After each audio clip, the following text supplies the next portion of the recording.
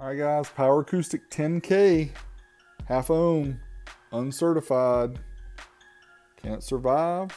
If yes, let's see what it can do. Alright guys, here it is. You asked for it, you begged, you pleaded. Power Acoustik EG1-10000, or is that, no, 10,000D, or is that 100,000? I don't know, I think it's 10,000D. So here it is, the Moscone lookalike. 10,000 watts max power, 0.5 ohm subwoofer amplifier. Let's take a look, see what this bad boy's all about. Ooh, she's pretty. Let's pull out the manual real quick and see what it says. All right, as you can see, the manual has all different versions of the Edge amplifiers, and I think the ratings are in the very back. Yes, they are.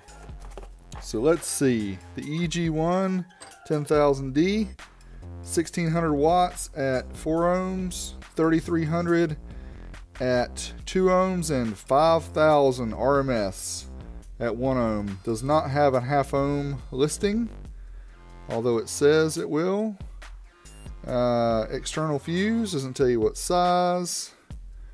So anyway, let's power this bad boy up and see what it really does.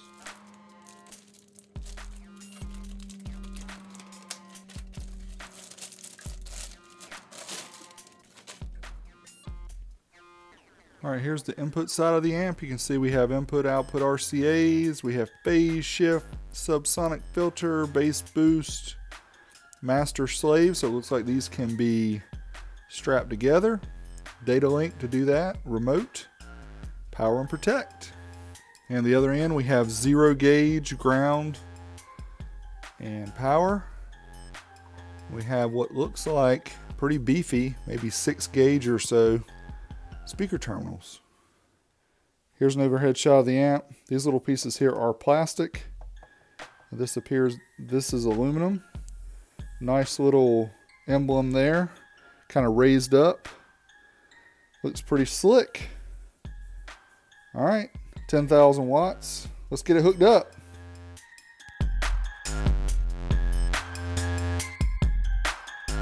All right guys, here's the Power Acoustik 10,000 watt max Edge amplifier. It's a test everybody wants to see, the 1 ohm certified test at 40 hertz. See what we get. Hold on to your hats.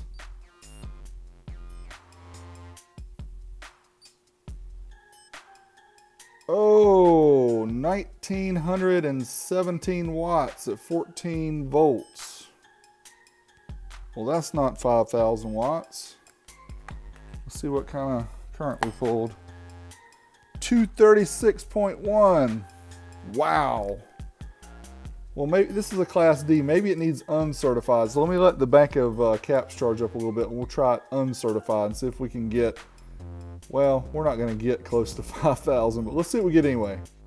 All right, guys, let's give this 10,000 watt max Power Acoustik a try at 1 ohm mono uncertified to give it all the possibilities it can to get close to its rated power of 5,000 watts.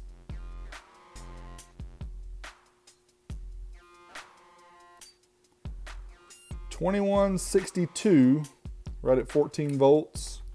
We pulled 247.5 amps. Well, not quite half of its rated. All right, so I hear you guys talking. Maybe it needs the dynamic run, right, at 1 ohm. Let's try it out and see what it does.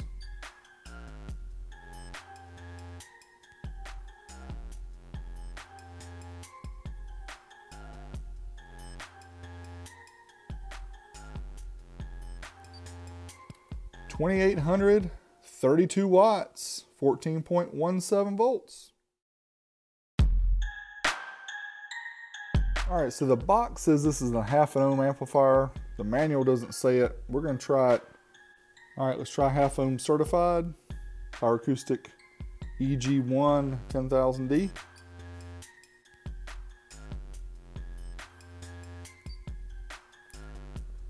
2510, 13.8, 350.3 amps. Half ohm, uncertified.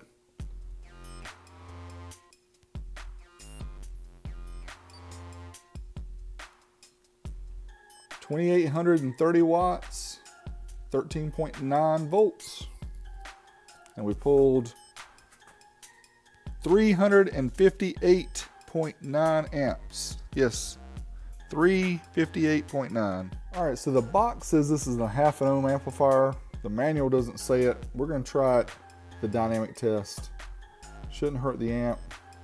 Let's see what we get.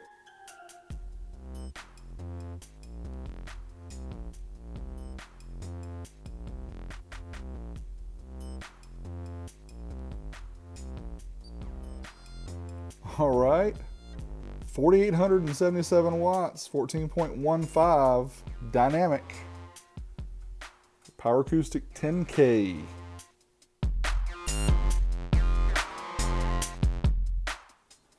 All right, so you guys want to see guts? Power Acoustik 10K. Here we go.